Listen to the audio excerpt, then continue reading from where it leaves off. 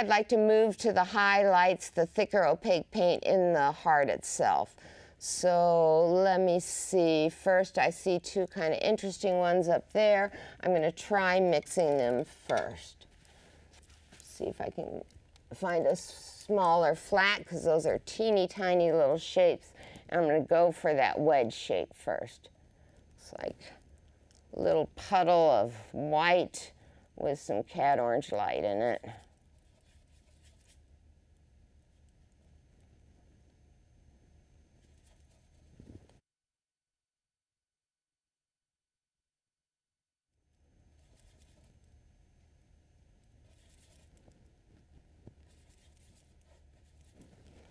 Okay, here we go.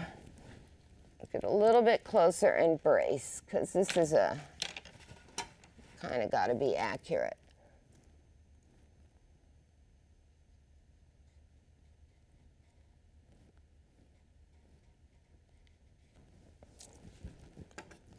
Okay, and there's one right next to it.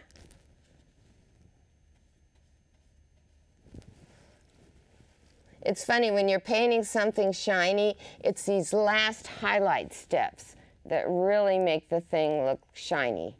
It's hard to wait for them, but exciting when we finally get there, huh?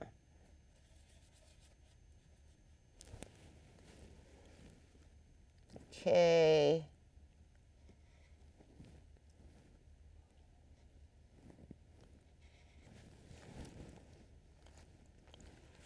Whoopsie.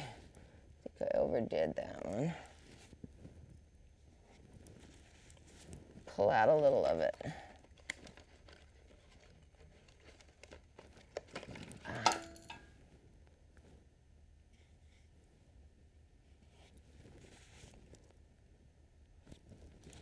Okay.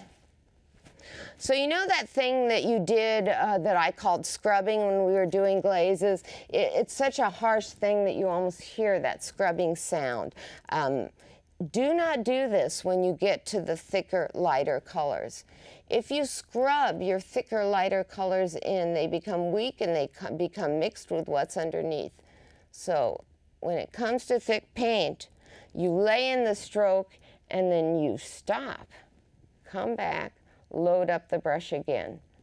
Don't scrub it in. When we're working with thick paint, we call that licking, and it's a big problem. Makes all your light and dark colors mix together to form kind of a middle value that has not half as much character as each of those colors had before you mixed them together. So light touch. Put the stroke down, get some more paint, scoop it up like a little shovel. You need great quantities of paint compared to what you had before.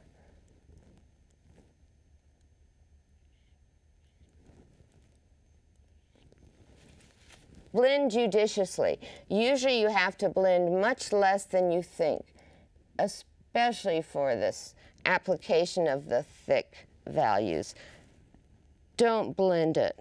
Leave it, step back, and just soften edges slightly to reflect the reference. That's still not quite right shape-wise. There we go. Okay, next I think I have to deal with this very interesting but very difficult pinkish white that you see back there where the heart sets against the background. I think to do that, I'm going to go back and clean out any wet glazes I may already have there, because I don't want them to interfere with the color I'm going to put on. Just pull them out with a Q-tip. There they are.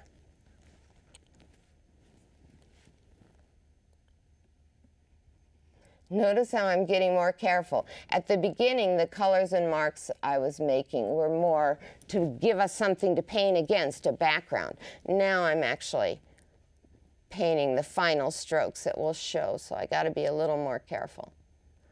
Okay. Just trying to...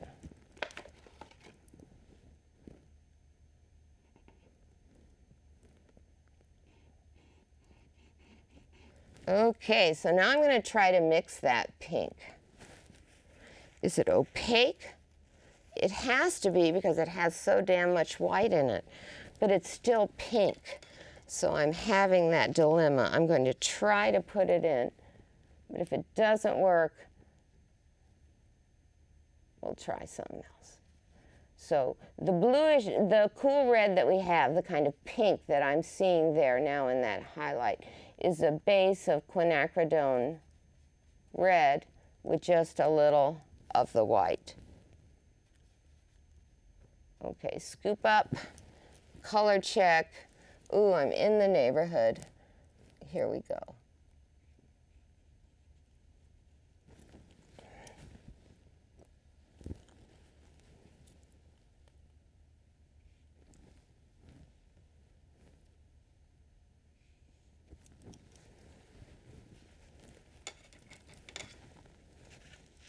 Okay, looks like there's really strong red right by that highlight. So I'm going to come back, see if I can't glaze that in.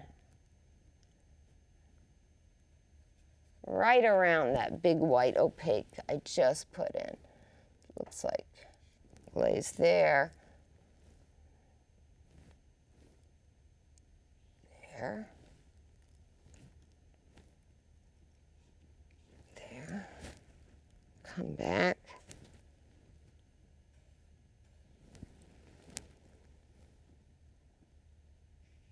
There.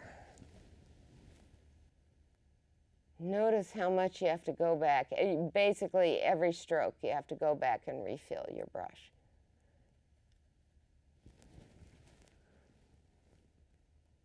Oops. Something I can fix with a Q-tip there. Right there.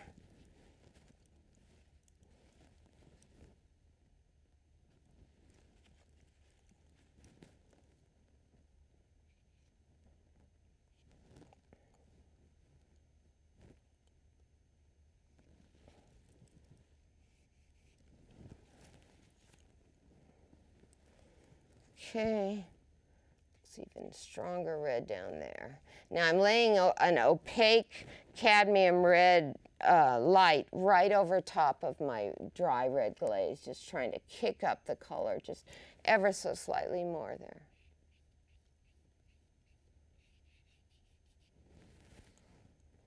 Okay, right inside of this one is another little highlight. You'll see it if you look at your reference closely. I think I'm gonna coming back in here with some opaque orange red just to make that edge a little cleaner.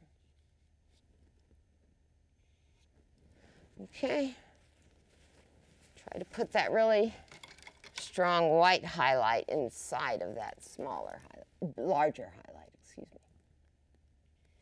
It's hard to talk and paint at the same time because it's usually, I think it's using different parts of the brain at the same time.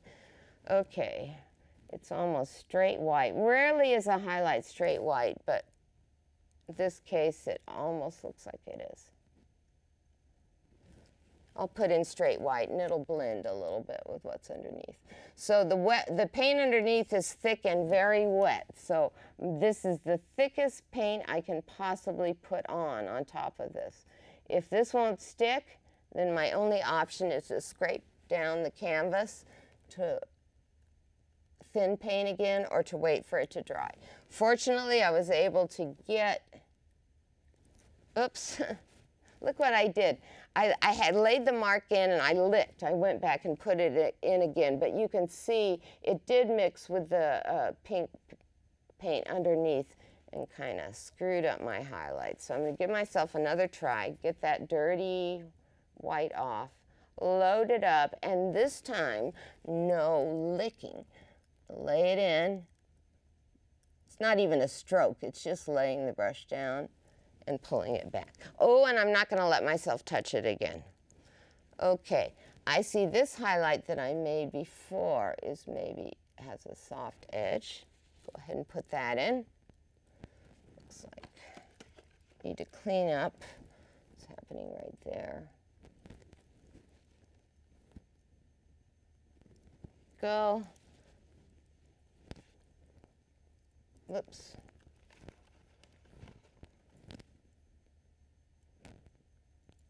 Just trim that, something like that. And it looks like there is a slightly darker bluish white around the edge of that silver thing. That's what I'm going to put in next. Oh, it's darker than that.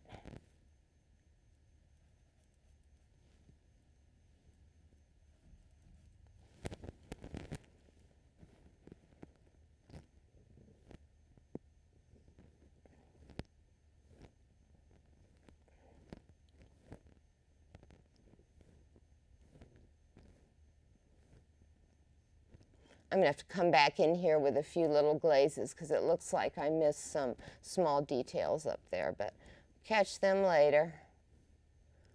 Okay, ready to move on. We're getting close. Why don't I take a minute now and fill up the rest of the background? I said I thought the top looked more warm and the bottom looked like a cooler purple. So I'm going to mix a new puddle of white.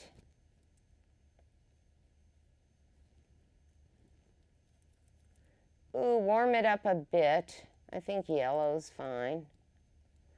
Add some more white. Test it. Maybe a little grayer than what I have. So I'm going to try and kill the intensity of that color by adding just a tiny bit of coolness. There, that looks better. Check. There we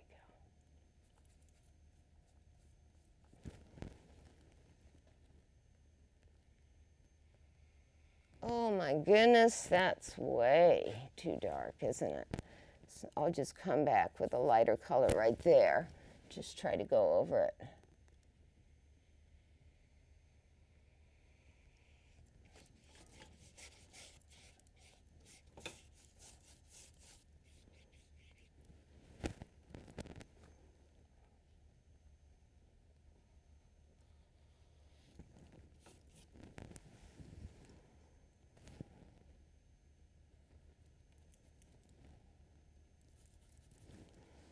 Okay.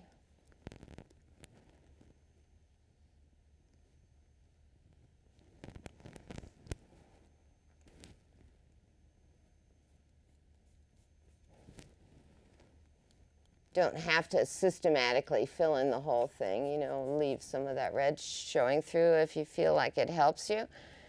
And I think it gets a little darker down there than I have indicated. So I'm just going to take a slightly darker purple down here.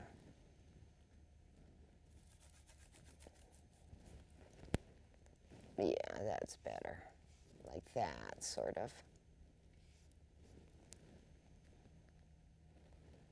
Remember what I said, oil paint's a great medium for people that make a lot of mistakes.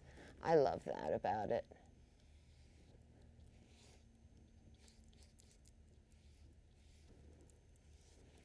Okay, come back, smooth it, blend it where you need to.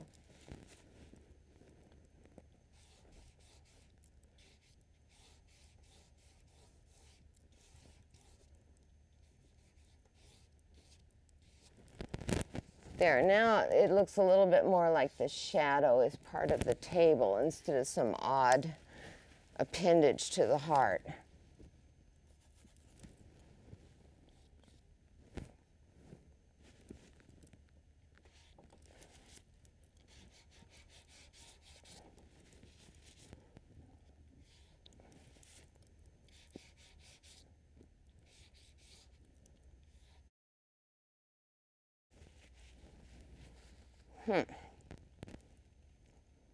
I think right where the heart meets the shadow, it's a little darker than I have it. Something, I'm not quite getting the pop I want. I'm close, I feel really close, but what? Think. Take a big old wad of quinacridone red. Right there. Something changes.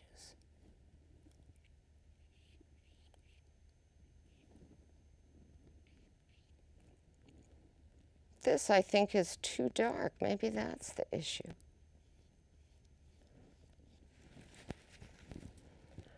Yeah, as you can see, this is the time to start fussing around and getting everything in there that you think is missing.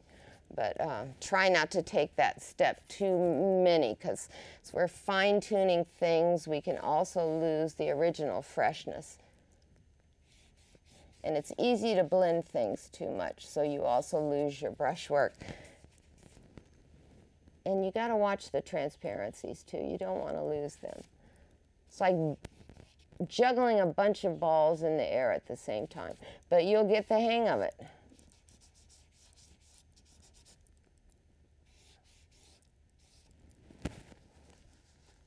Okay, let's see.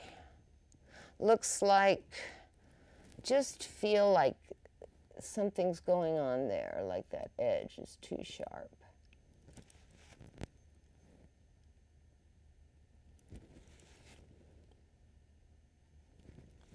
I hope you remembered to close one eye and squint the other. That's still how I decide what to leave in and what to leave out. Right now I'm looking, closing one eye and squinting the other, and I was looking over here at the silver part. I think that's the part that could use a little bit more of my attention.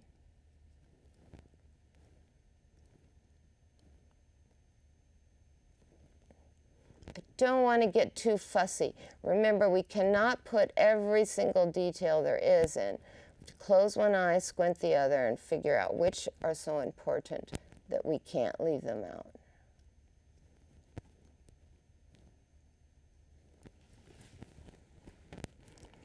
Okay, few little white strong highlights in there, and I think we might call it a day, friends.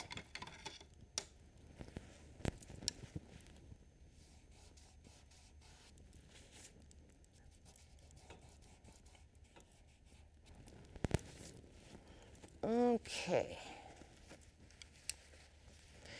When doing these highlights, make sure your brush is clean or it will not be a highlight.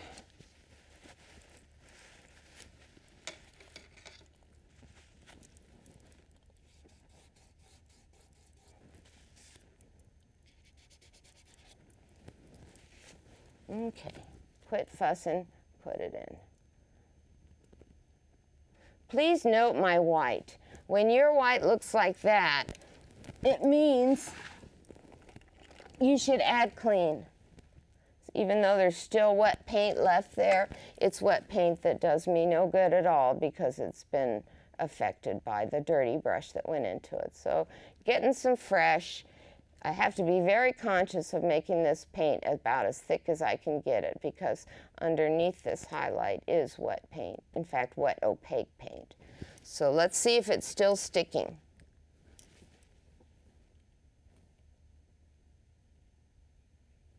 Yeah, it's sticking fine.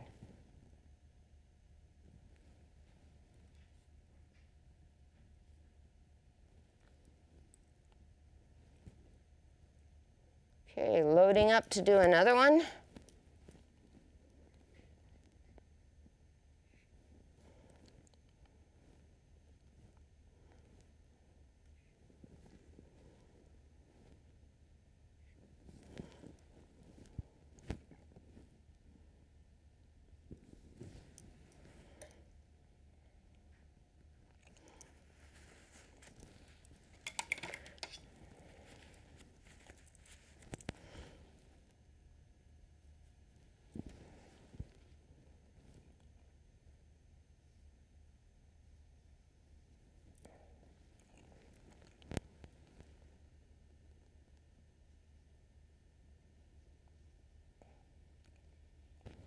Soften that black just a tiny bit. This one too.